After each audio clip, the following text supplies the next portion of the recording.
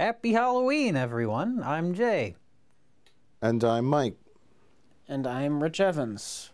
And we're going to watch Halloween, John Carpenter's classic, Halloween.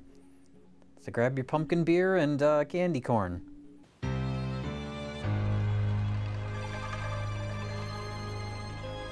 Dean Cundey. This was a horrible shock to me the other day. I was looking up Dean Cundey because I was watching this and Halloween 2.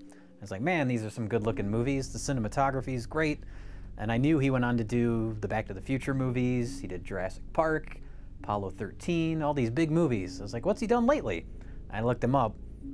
You know what he did? Wait, tell us in a second. Do you know anything about Cool Lusby? I do not. I want my first name to be Cool, K-O-O-L. Was that a credit that said Cool Lesby? Luz, L-U-S-B-Y, yeah. Okay. Anyway, continue. That's a pretty great name. Oh yeah, so... Haddonfield, Illinois is a fictional town, by the way. Haddonfield, Illinois is not a real place, no. And this is clearly shot in California. But continue with your Dean Cundey story. Oh yeah, well, Dean Cundey, what do you think he'd be up to these days? Don't know, Jay. He did Jack and Jill. It's a long way down, Jay. I know. That was shocking to me. Jack and Jill, the Garfield movie. I'm shocked that Jack and Jill even had a cinematographer. I thought that whole movie was shot on a cell phone. Although working on an Adam Sandler production means you got paid. That's true. I guess he decided that he was tired of doing creative work, good cinematic-looking material, and he would just point a softbox at someone and sit back and collect his paycheck. Well, instead of making fun of Adam Sandler, we probably should be talking about the groundbreaking Steadicam one-take shot that this movie opens with. Although it's not actually one take. There's a couple hidden several cuts. breaks in it, yes. But it's still very impressive, even though you see the shadow of the camera in a couple parts coming up here. Now, and for some reason, Michael Myers looks up at his own hand while he stabs, but that's okay. It's forgivable in the context of a movie. Yeah, that was so probably someone could splash some blood on her. Probably, yeah. And then pan back. Mm-hmm. This is one of those really early memory movies for me where you watched it 100 times as a kid and all these things just stick with you. Yeah. Especially this shot. Imagery sticks with you more when they hold on a shot for more than 5 seconds. Yeah, that's true. It's not just quick cutting. It doesn't happen anymore. No. Here we have Donald Pleasance. Good old Donald Pleasance. Who went on to be the best part of a continuing series that just got worse and worse. He was always the best part because he got crazier and crazier as the movies went along. He is overacting so much in Halloween 5, it's great. We both know he's alive. But you know where he is! Well, that was his final one, right? Halloween 6 was his final one. That's where they shot the movie, and it was so terrible they went and did reshoots, but he had died by the time they did the reshoots, so they did this really awkwardly edited ending to the movie where he says, I have some business to attend to, and then they just cut to the Michael Myers mask on the ground, and you hear him yell off camera. I saw that movie in the theater. I did too, yeah. And I was like, what? Yeah. That was I think that was shortly before Scream.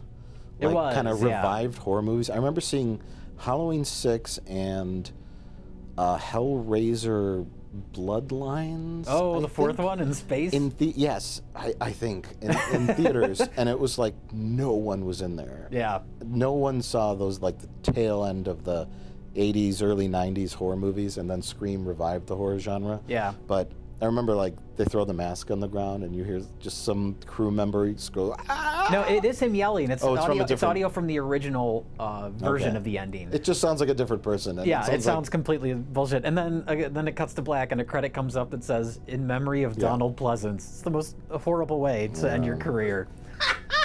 So sad. Poor Donald Pleasance. What is the original ending? Oh, God. It's this whole thing with this cult, and there's, like, magic stones. And Paul Rudd is in it, before Paul Rudd was anybody. I tried to tell you in the hospital. I think Michael is under the influence of an evil rune. Thorn. Paul Rudd plays the grown-up version of the little kid who's being babysat here. Yes. Paul Rudd puts the magic stones in a circle on the ground, and then when Michael Myers walks into it, he's paralyzed, and he can't move anymore. Did that happen in the film? That happened in the original ending. Oh, okay. Yeah. Yeah. I remember it's just terrible. Barely remember what happens in 2. I remember they making an extension of the same night. It ends exactly where this one or it starts where this one ends. Yeah. And Laurie Strode goes Mostly to the hospital and does nothing for 90% of the movie. It takes place in all I remember is she or Donald Pleasance turns on the gas line and lights a match, and Yeah. Michael Myers starts on fire. Yeah. Yeah, Loomis and Michael Myers die in an explosion until part 4 when he just has a tiny scar on his cheek. Yep. And then he survives a gas station explosion. Yes. He's just as adept at survival as Michael Myers is. He's fireproof. He's fireproof. There's Tommy Doyle, who would grow up to be Paul Rudd. Which reminds me, you mentioned Hellraiser Bloodline. Yes. Do you know who's in that movie? Adam Scott from Parks and Recreation. Oh, is he? It might be his first movie. He's really young in it, but yeah. All these modern comedic actors that started out in horrible horror sequels. Yeah, they should bring back Pinhead. I'm sure they have on home video. I'm going to a real life secret hell world. Welcome, Hellraisers. Invitations. But if you need anything, just scream. There's so many Pinhead sequels, like direct-to-video sequels. Even I stopped paying attention to that series. It's all about the atmosphere. This movie has great atmosphere. The look of this, even though it's shot in Southern California, so much of it passes for the Midwest, even though you occasionally see a palm tree in the background.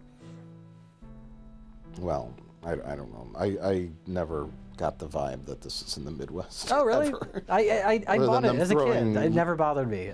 Fall leaves in front of the camera lens. It's sort of charming like now right there. when you watch it and you see there's a couple leaves in front of the, and you look down the block and there's no leaves.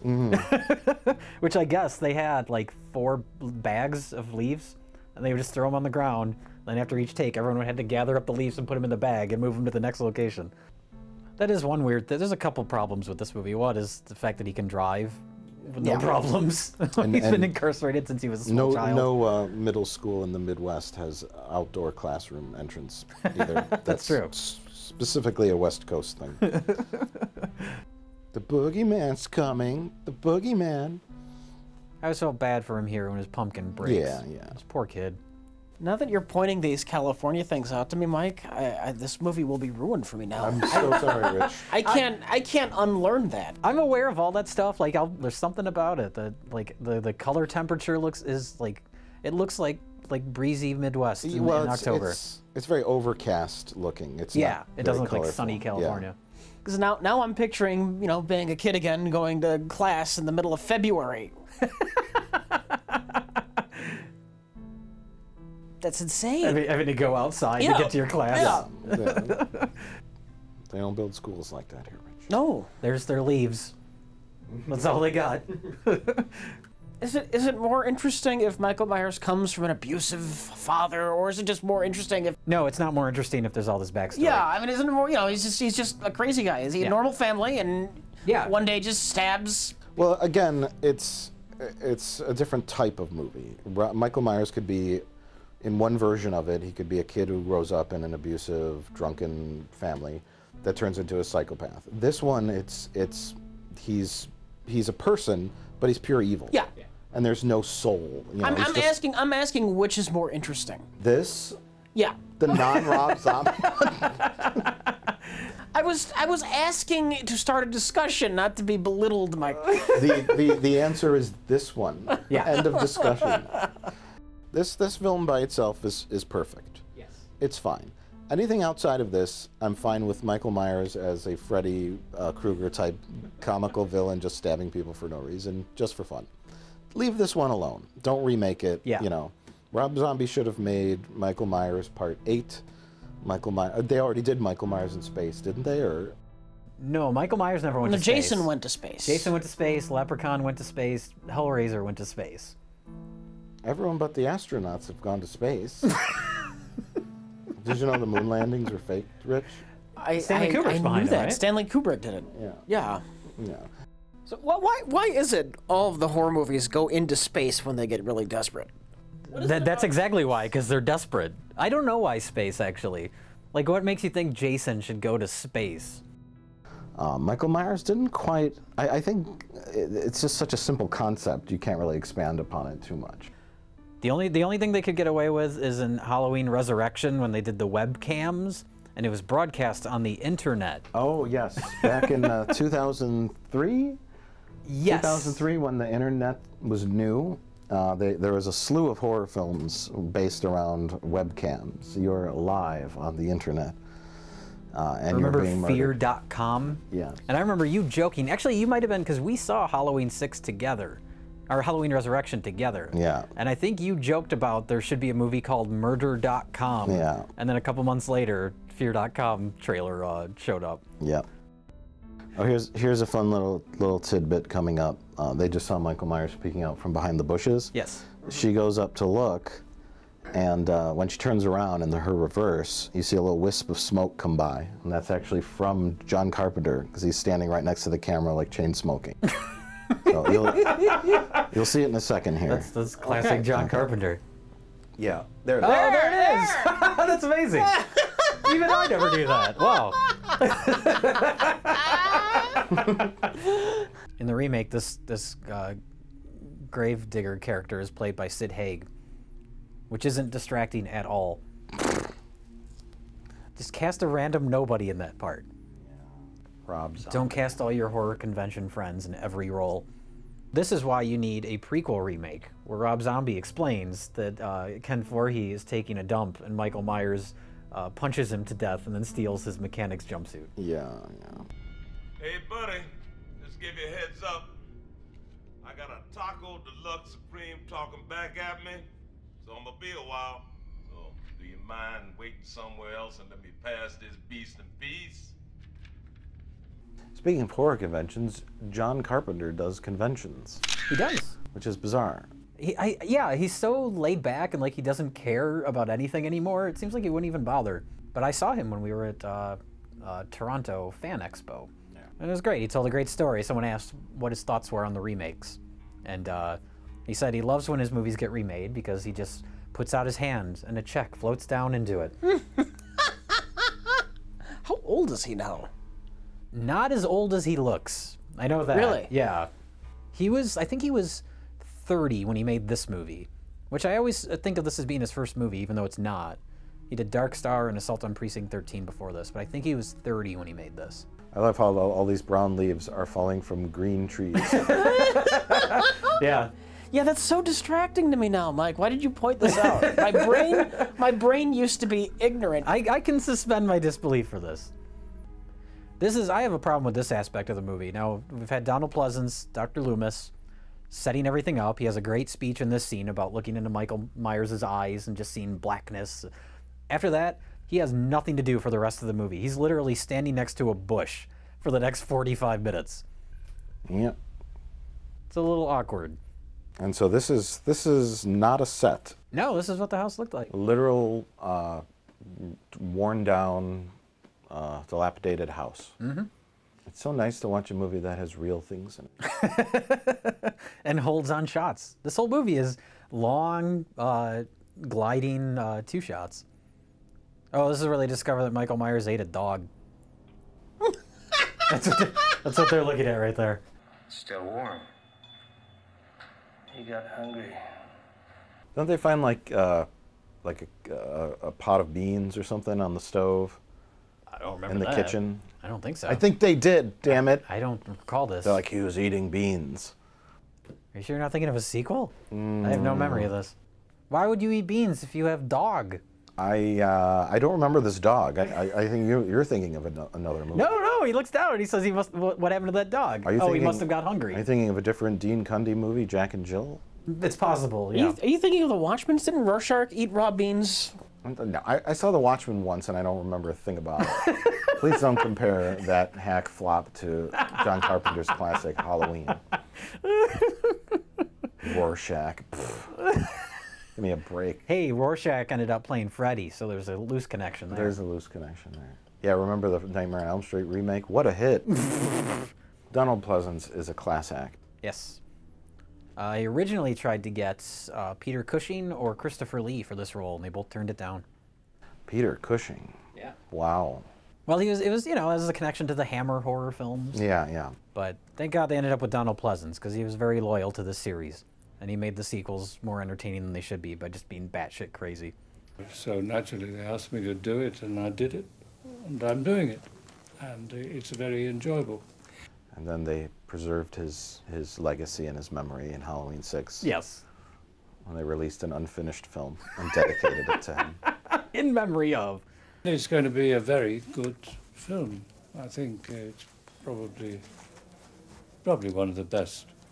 Yeah, this is his great speech about there's nothing left of a human being inside of Michael Myers. Now, at some point, he says that Michael Myers was cooking beans. I swear to God, this happened. He's not a human being anymore. If you look into his eyes, you see blackness. Do you smell beans? So, well, let's talk about The Mask, because there are probably... Yes. There's probably 2 people who don't know about The Mask. Yeah. It is a William Shatner Star Trek mask that they painted white. Yeah. Was the hair part of the mask, or did they add The hair that? was part of the mask. They cut the eye holes bigger, they painted it white, and they may have done some other minor cosmetic things to it, but you two might know better than I would. Has William Shatner ever commented on that? I'm sure William Shatner wants to be remembered as a serial killer mask? No, I'm thinking like... When this was made, what, 78 or 77? Yeah, right in that era. I think 77 came out in 78. It's interesting to me that a William Shatner Halloween mask would have been around then. 'Cause that was before Star Trek got revived with the motion picture. That's true. Well, they bought the cheapest mask they could. It was $2. Yeah, that was it. They bought... Yeah, it was $2. They bought that, and they bought like a clown mask, and then they tried to decide which one they wanted to use. Yeah. So they used my mask on the movie Halloween to terrify everybody. The next Halloween with my grandkids, they went out trick-or-treating. I went with them. I was wearing the mask. And they would go and say, trick-or-treat, and they usually get candy. One time, the guy said, get out of here. I went up to the front door and knocked on the door. The guy answered, he said, I'm sorry. And I leered at him with the mask, and then I yanked it off. And I stared at him. He screamed, shut the door. I'm William Shatner. Weren't you telling me that you thought hate for Halloween 3 was unwarranted too, but it's a good movie, or was that somebody else? Halloween 3 is insane and wonderful. It is such a weird movie. You haven't seen it, Rich? Well, yeah, but it's been so long. Okay. I don't remember. I just remember the masks would turn kids' heads into bugs. Yes, the plot of the movie is this crazy Irish man that runs a factory that produces Halloween masks, steals a chunk of Stonehenge and chips off pieces of it and puts it in a little disc on the inside of the masks he makes. Yeah. And when a subliminal signal comes out over the TV while you're wearing the mask, it sets off something in the Stonehenge chip that turns your head into bugs. And he wants to do that because he hates children. And that's the plot of the movie. It is so amazing. Oh, and he has a minion of robots. All the people that work at his factory are robots. Yeah, and there's like a couple great. that are investigating it. They're like news reporters or something. It's Tom Atkins and some woman that he just meets that's trying to investigate why her father died. And so she has a connection to it because her father died because of something the crazy Irish man did. And Tom Atkins gets involved just because he wants to bang her. Oh. That's the movie. So it's definitely worth checking out if people haven't seen it, because Michael Myers isn't in it. Just watch it as a standalone horror movie, and it's wonderful. 2 more days till Halloween. And you'll have that song stuck in your head for the rest of the month. Silver Shamrock. 2 more days to Halloween, Halloween, Halloween. 2 more days to Halloween, Silver Shamrock. You know who saved this movie from obscurity? Who's that? Roger Ebert. Roger Ebert? Just by what, giving it a good review? When it came out, it was like universally panned by everyone. Oh. And movies releases were a little slower back then. This is one of the things they cover in that documentary. And everyone's like, "This is trash. It's trash. It's you know, stupid." And then John Carpenter's like, "Whatever. I'll move on to my next project." Yeah. And then when Ebert saw it, he's like, "You know, this is really good. There's actually some craft." This is really a really well-made movie," and he gave it a good review, and then it sort of like revived it, and then it came back to life. Yeah, I know it was like a slow build before it Right. made all the monies, but Right. I didn't know that. Yeah. This is creepy too, when she gets in the car and she sees breath on the windshield. Did you just say all the monies? He made all the monies. This movie was the most financially successful independent film for a few decades. I think Blair Witch Project finally beat it out. Technically, the most... Mad Max. Technically, the most successful independent film is The Empire Strikes Back. Wow. On a technical level.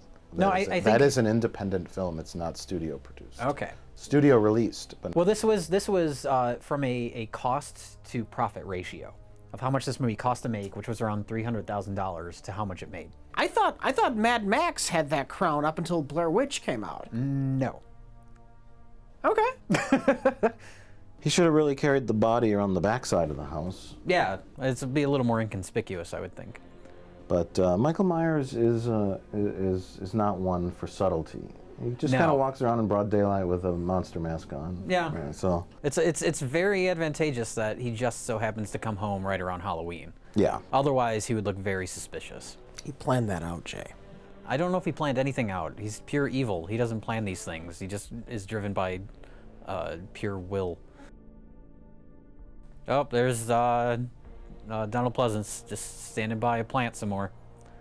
He's gonna fuck with some kids. This is what he does for the middle of the movie. Mm-hmm. He looks like a pervert. But you know, he's just trying to protect them. Yeah. He thinks Michael Myers could be hanging out in this house. Even though he's been hanging out there for hours and he knows that Michael Myers is not there. Well, he's just gonna stand in one spot in hopes that Michael Myers shows up. It's a perfectly valid strategy. What the fuck else is he gonna do? Wander around the streets and hope he finds him? I think you could have rewritten the story where he wasn't there, he didn't get to Haddonfield yet, something where you don't just have to have him stand there for the entire middle chunk of the movie. He needs a Michael Myers detector. And Donald Pleasance would wear like the thing that Louis Tully wore on top of his head in Ghostbusters and walk around. I think that just would have made the movie perfect. That would have been great if he's wearing that in like parts 4 and 5 where he's really overacting and he seems like more of a crazy person than Michael Myers. Yeah, and he's wearing this colander on his head. Yeah. Help me to find him. We'll find him together. I can tap into his brainwaves.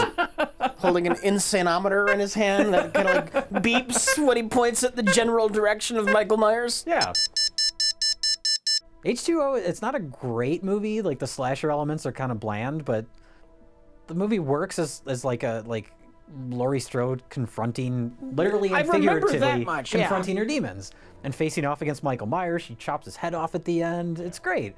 And then the next movie, she's in an insane asylum, and Michael Myers shows up, and she falls off the roof of the building. And that's the end of her story. I'll see you in hell.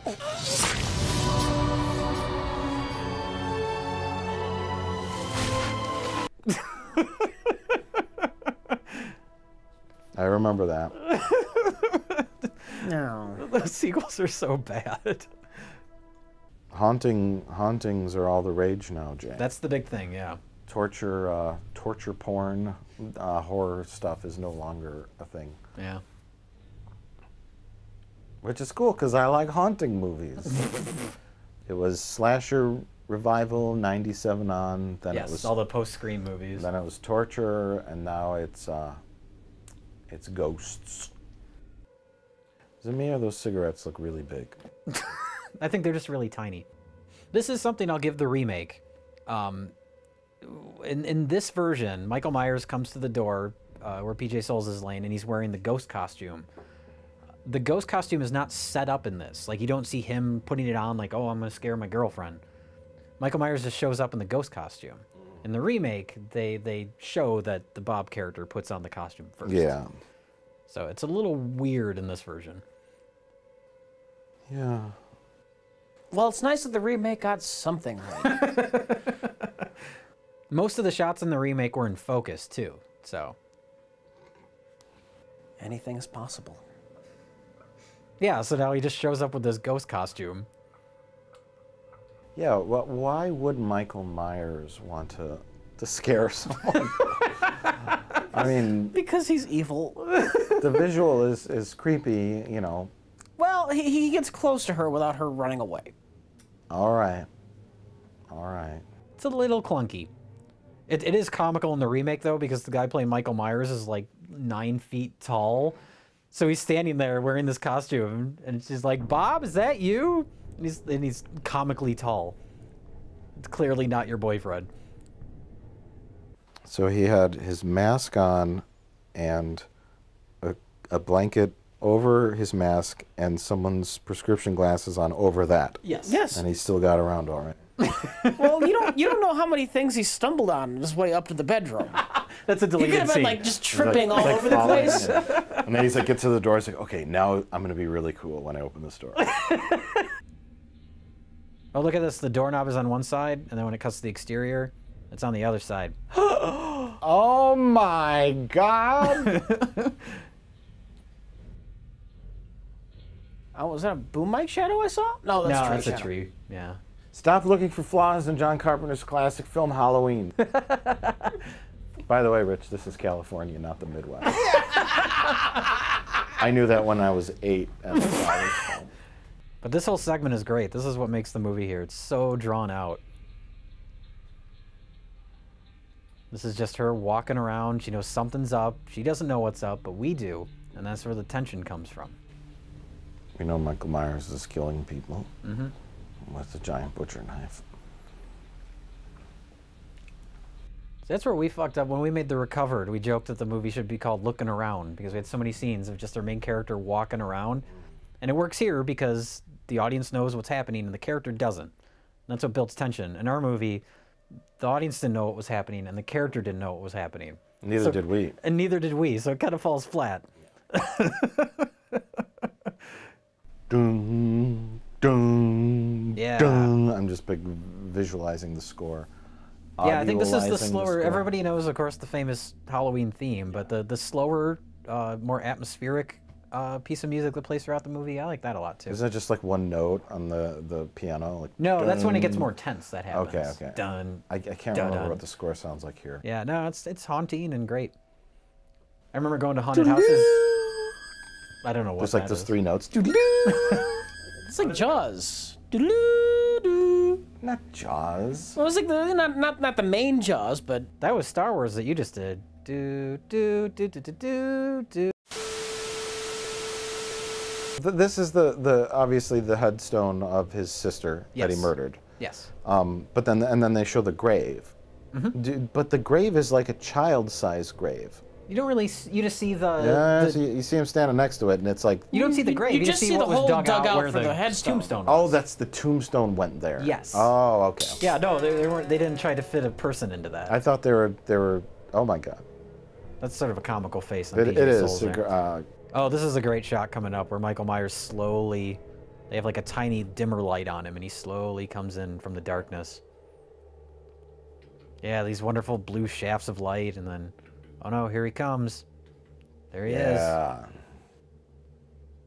Can I share a Halloween memory as a child? Absolutely. In my neighborhood, there was a house, and the guy would, he had a perfect Michael Myers costume on, and he would sit on the porch, and then people would think of stuff, and then he would move, and then he would walk around the side of his house, and it was always like, you got to go to the Michael Myers house. You got to go to the Michael Myers house, and then me and my sister and I don't know who else went there. And we're like, where's Michael Myers? And we're asking this like old lady. She's like, oh, hold on. And then we looked, and we see him sitting at the kitchen table. He's eating without the mask on, and he goes, oh, damn it. And then he gets up. She goes, maybe he'll be around. And then the music comes on. The old lady turns on, and then he walks out around the corner of the house, and he's standing there. And Now let me ask you this: when he was sitting at the table, was he eating beans? he might have been. I didn't see what he was eating, but I think that's where this all came it from. was really scary as a little kid. It wasn't Michael Myers, but yeah, it was the kind of thing where you'd walked across the porch to get to the door, and there was a guy, a supposed dummy, sitting on a bench in the porch, and then he would stand up, but it was set up so when you ran off of the porch, there was somebody else at the end of the driveway with a chainsaw. Ah, nice. So he'd rev up the chainsaw and chase you down the driveway. That's wonderful.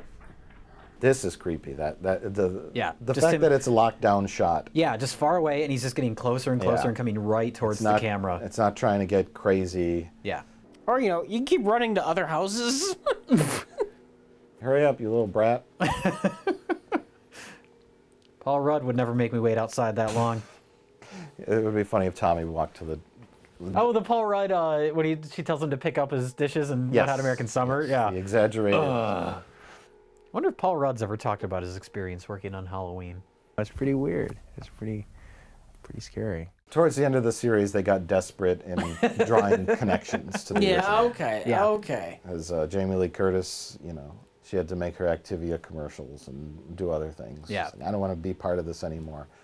This is silly. Mm-hmm. So they're like, the little kid grew up. The step sister of the little kid grew up. Oh, yeah, they imply in Halloween 6, Jamie Lloyd, the little girl from Part 4 and 5, she's been abducted by the cult, and she has a baby, and they insinuate in the movie that the baby is Michael Myers' baby, even though Jamie Lloyd is his niece. Yeah, and when the fuck would Michael Myers have sex with anybody? It's very stupid. Yeah. Oh, and this is, speaking of stupid, she just threw the knife away. Oh yeah, she sticks a hanger in his eye. Yeah, this is weird. I think it's right after this. She sticks the hanger in his eye, and he takes the mask off for a second. And you see his face, and he just looks like a guy. But I remember when I was first watching these movies for the first time, I watched Part 4, and then I was looking at the box for Part 5, and it was like, finally, for the first time, Michael Myers unmasked. Because I think he takes his mask off for a second in that. Yeah. And he's still just a guy. Like, why make that a big deal? Well, that he was like completely in 5. He was completely silhouetted. Yeah. This I think you it's see like his eye or something, right? In 5. I remember it being like almost complete silhouette. Yeah. Here it's like, here's this guy. You just see his face. Yeah. And they hired this actor to play him, and he's not the guy. It's not Nick Castle. Right. It's just actor man, and he has this crazy stare, and then he puts the mask back on, and he's just a guy. Yeah. And that's sort of the point. John Carpenter talked about, you know, the decision of showing him or not showing him. Oh, look, she threw away the knife again. Oh, for fuck's sake! Even Jamie Lee Curtis hates that. I've heard her talk about that. Guy will get shot 6 times. Yeah, that's how the second one starts. He runs outside, he meets back up with the cop, and he's like, I shot him 6 times! Call the police! Tell the sheriff I shot him! Who? Tell him he's still on the loose! I shot him 6 times! What? I shot him 6 times! I shot him in the heart! Can't have gotten very far. Come on. I shot him 6 times! Yeah. This guy, this man is... Couldn't have shot him 6 times. You think I'm lying, Sheriff? I think you missed him. No man could take 6 slugs. I tell you, this isn't a man. Look out, slow down. What? Oh. An hour ago, I stood up and fired 6 shots into him. He just got up and walked away. That's when he starts, the start of Donald Pleasance's overacting.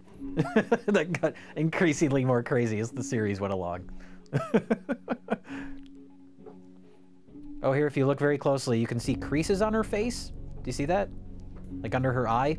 Yeah. That's because right before they shot the scene, she was sleeping on a corduroy couch downstairs. They woke her up and threw her in front of the camera. So she still has the imprints on her face. Oh, yeah. That's lines. great. Yeah. That's great. That is a fun movie fact, Jay. You see the creases on Donald Pleasance's face? That's just old age. That's boring. There wasn't enough killed. I hope 40 years from now, Michael Myers will be in space. Killing people on the International Space Station. I hope we get to see that house again, and I hope Busta Rhymes is involved somehow. No. That's what everybody said when this movie came out, right? I can't wait to see the next one. I hope Busta Rhymes is in it.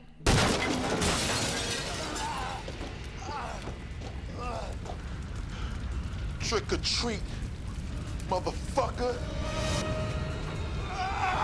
Still running. Stop it, please. For God's sake, please stop it. There's no more time. You've got to... Please, stop it. Stop it now. Turn it off. Turn it off. Stop it. Stop it. Stop it. No. Stop it. Stop it. Stop it. Stop it.